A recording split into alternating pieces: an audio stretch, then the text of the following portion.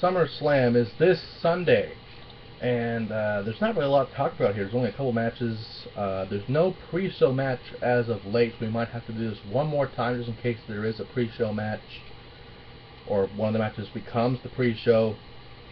I'll keep updated on that within the next few days. First off, we have a match that I'm kind of sick of seeing, but we're seeing it again. Randy Orton versus Sheamus. Now,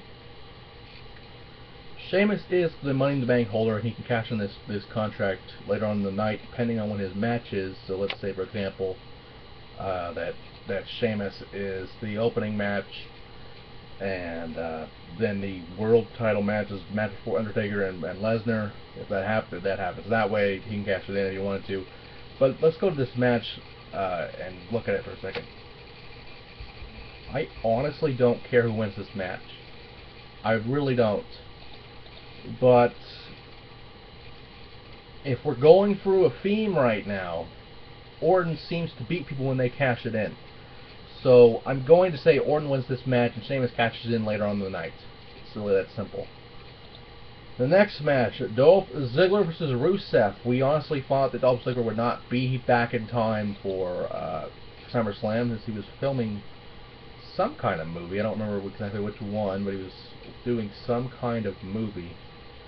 And the filming went good, and apparently he's back before SummerSlam. So he came back to save Lana from Rusev and Summer, who Summer has been dressing up like Lana for the past few weeks, and Rusev has been injured for a little while of his foot, to the point where it basically kind of put this storyline on hold, really, for a while, because Ziggler was doing a movie and Rusev was injured. So it was basically a Lana and Summer feud, which I'm kind of shocked this isn't a mixed tag match or something.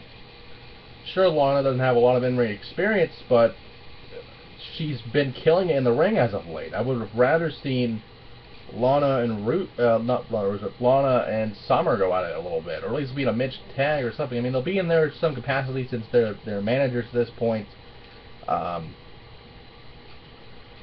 I'm honestly going to say that Ziggler, since he's coming back, so you're going to have to make him go over a little bit. So I'm going to say Ziggler wins this one. And finally, a Ring of Honor Classic. An indie classic, even, if you want to go that far. Maybe even PWG, even, back in the day. As Kevin Owens versus Cesaro. And like the last match, it's not that I don't care who wins this one.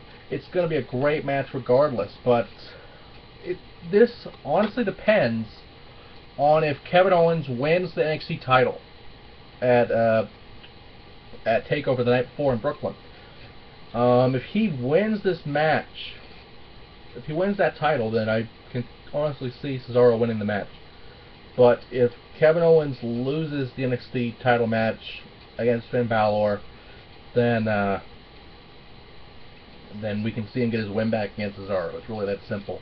And with that, SummerSlam is this Sunday, and again, we don't know the pre-show match, we don't know what's going on, so hopefully we'll find that out in the days to come.